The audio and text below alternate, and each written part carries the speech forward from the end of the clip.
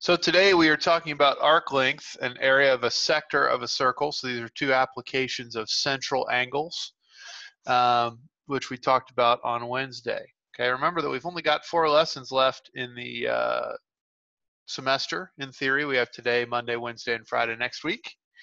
And if everything is turned in, once that assignment from that Friday is turned in, geometry's over if everything is done and everything is at 70%. So today we are talking about arc length.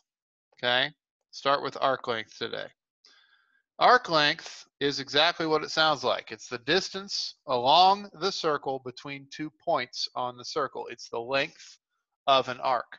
Okay, now we should keep in mind that this is a fractional portion of the circumference of the entire circle, which means our arc length equation is actually based on the equation for the circumference of a circle. So our equation for circumference of a circle was 2 pi r. Okay, now that's for the entire circle.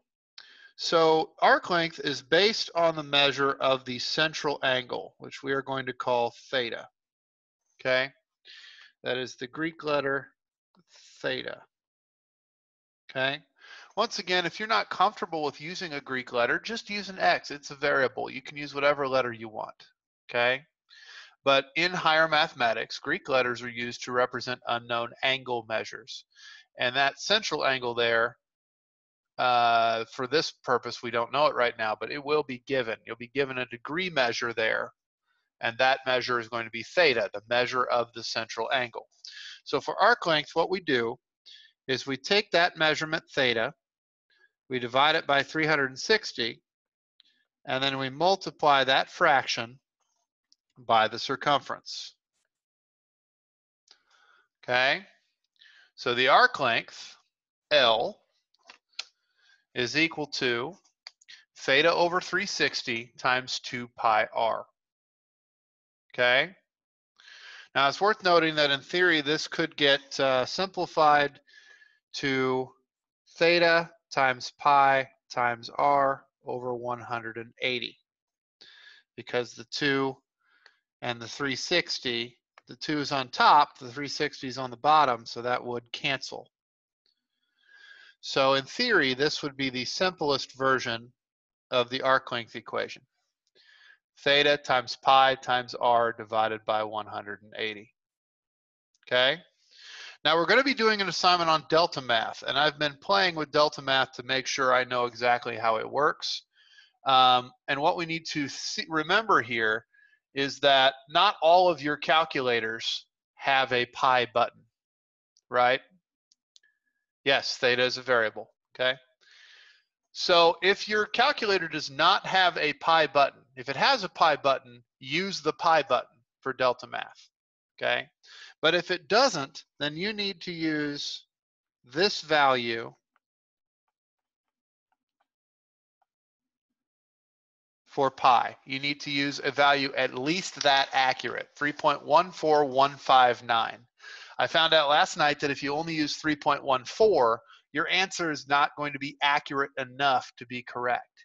So you need to make sure you're using 3.14159 for pi, or the pi button. If you have one of the yellow calculators, just use the pi button, and it will be accurate enough to get it correct on delta math, because it does ask you to round your answers off to the nearest hundredth. And if you only use 3.14, your answer will not be correct. It needs to be more accurate than that, okay? So let's do a couple of arc length examples here, and then we'll move on into the other topic for today, area of a sector, okay? So here are 2 examples. We're going to do these. Okay, we're going to find the arc length of AB. So the arc length of AB is going to be pi times theta times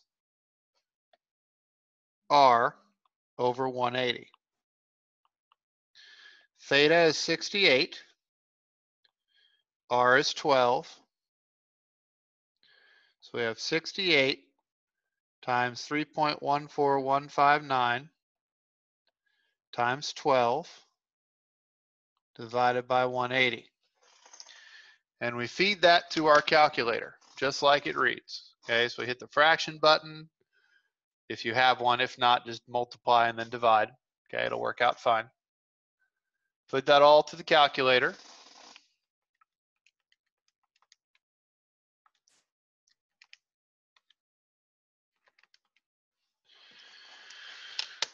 Okay, and we are going to round to the nearest hundredth as practice for our assignment.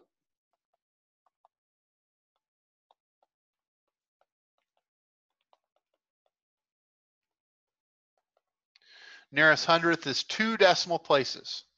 So our value here is going to be 14.241. And that third digit tells us to round down. So our answer would be that L is about 14.24 units. And on Delta Math, you will not need to include units. It'll be done for you. Okay, you'll just have to give me 14.24. Same thing for the next one.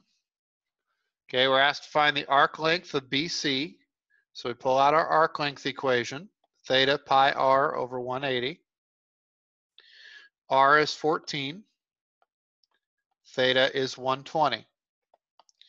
So 120 times 3.14159 times 14 divided by 180. Feed it to the calculator.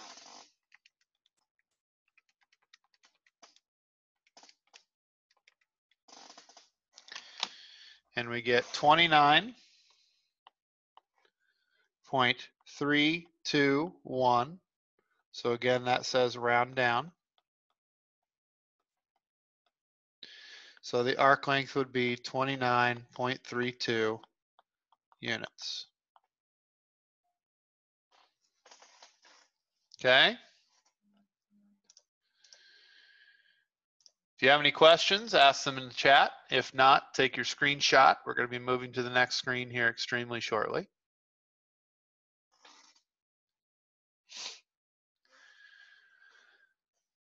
So that's arc length. Arc length is a fraction of the circumference. So we have that equation.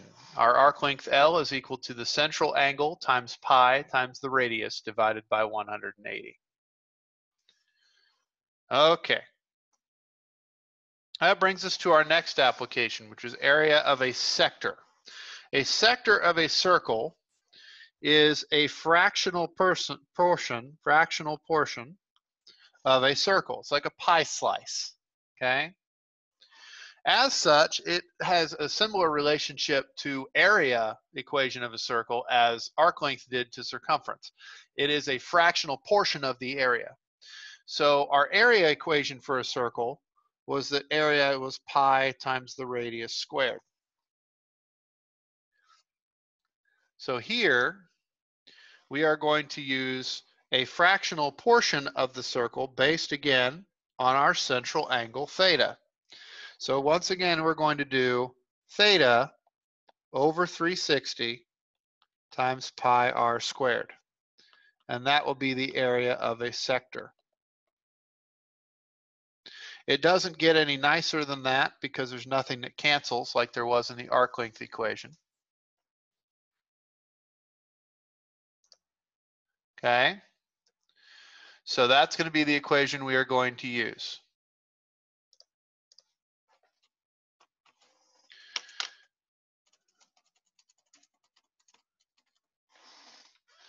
Okay, and once again, we still need to make sure we are using 3.14159 at least. Again, if you have a pi button on your calculator, that's even better, okay? But you need to be making sure you're using a very accurate number for pi, or your answers on Delta Math will be counted wrong, because you need to use a value that is more accurate than what you're being asked to round to, okay? If you're being asked to round to the nearest hundredth, your pi value needs to be more accurate than that.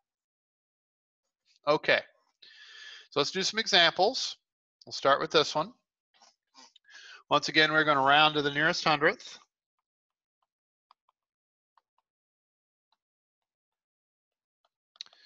So here we're going to find basically the area of the shaded region, which is a sector of the circle. We have a theta value of 165 degrees and a radius value of 9. The area of the sector is theta over 360 times pi times the radius squared. So that would be 165 over 360 times 3.14159 times the radius squared. So 9 squared. And again, we're just feeding it to the calculator, okay? So 165 divided by 360 times 3.14159 times 9 squared.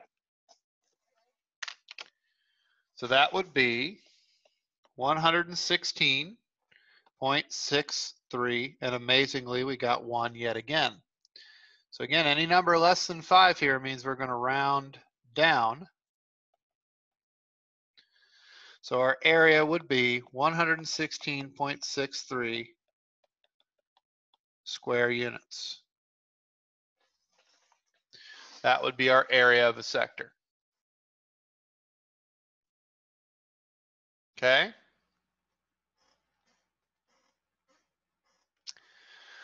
One more example. So if you want to grab a screenshot, do it now. Okay? On the next one here, we are also going to round to the nearest hundredth.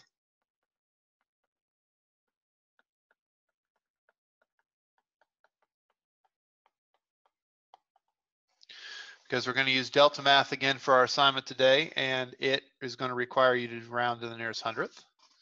So again, they give us in the problem a radius and a theta value. So all we have to do is plug into our area of a sector equation, which is theta divided by 360 times pi r squared. So theta is 32 degrees, so 32 divided by 360 times pi, which is 3.14159, or you can just use the pi button. Either way, you'll get an accurate answer.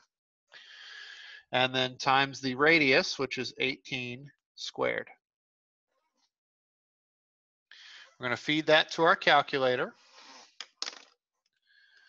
So 32 over 360 times pi, 3.14159, times 18 squared is 90.477. So since this is bigger than 5, we're going to round this up,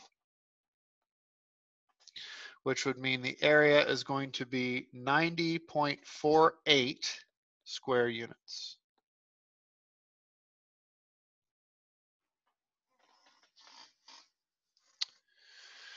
All right, take a screenshot of that if you want it. That does it for our lesson today.